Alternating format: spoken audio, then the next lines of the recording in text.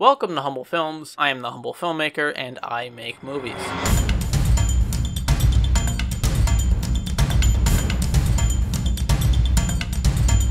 So let's go back to last year, when I created Terminal 94. I ended up getting a first place win at regionals and a second place at states with it. Now, don't get me wrong, that was a cool film and all, and it got great feedback, but I knew I could make something even cooler. Fast forward to late 2019, and that's when Relentless was born.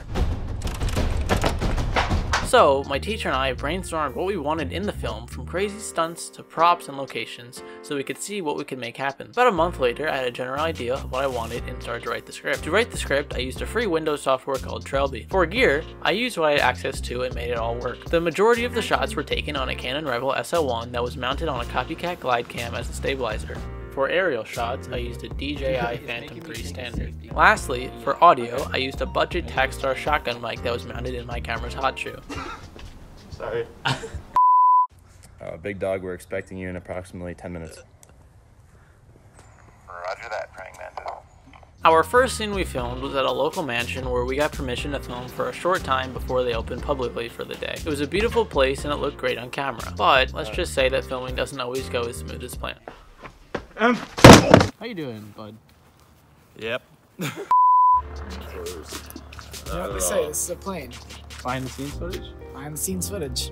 Fast forward to the next weekend. It was time for the big plane scene at a local airport. We only had a short amount of time to film, but managed to do everything in just a few hours. Overall, this went well with no issues. It's been going great, man. Next one's gonna be even cooler. How was your shoot? I'm a seasoned veteran now. After this, I hit a bump in the road and got busy with many other things. However, a few months later, I was able to start production again. With less than 3 weeks till the competition and having none of my 3 projects I was entering finished, it was time to focus. I put out a call for help, and let's just say I have the best friends ever. We managed to pack a weekend full of shooting and finish getting the shots I needed. One night, in about 2 hours, we filmed all of our office coverage, which was fun since we didn't even have an office, so I made a makeshift one in the loading dock of a factory. The next day, we filmed for several hours at a cool pond, a lake, and the factory from before. We even had time to record the voiceovers as well and attempt to do our own sound effects.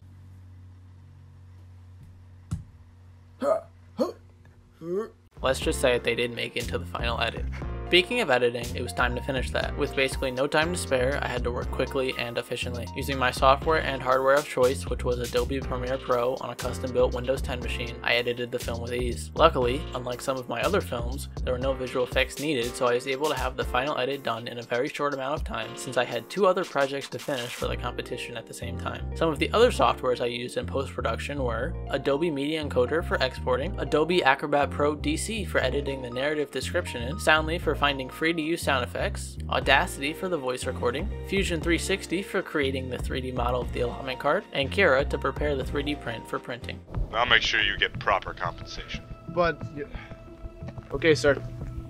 After all that time, Relentless was finally competition ready. Come competition day, I set it up, hoped for the best, and it certainly surpassed all of my expectations. It took home a first place win at regionals, which not only meant that I was going on to the state competition for the 2nd year in a row, but that it was time to release the film publicly. It landed its place on YouTube on March 13th, 2020, and received the best feedback I could have asked for from my friends and the world. Lastly, I'd just like to thank everyone that helped make this film possible. Whether you helped make an idea come to reality, offered resources, recommended something useful, or just shared the film on your social media, the creation and success of Relentless would not have been possible without you. I'd also like to thank those who put on the PA Media and Design competition for moving it online this year to give me and everyone who put hard work into their projects the opportunity to still show off what we created. Thank you for watching, and if you enjoyed this video, there's many others like it on my channel, as well as more short films, so please feel free to check them out and subscribe if you like what you see. I'm the Humble Filmmaker, reminding you to stay humble.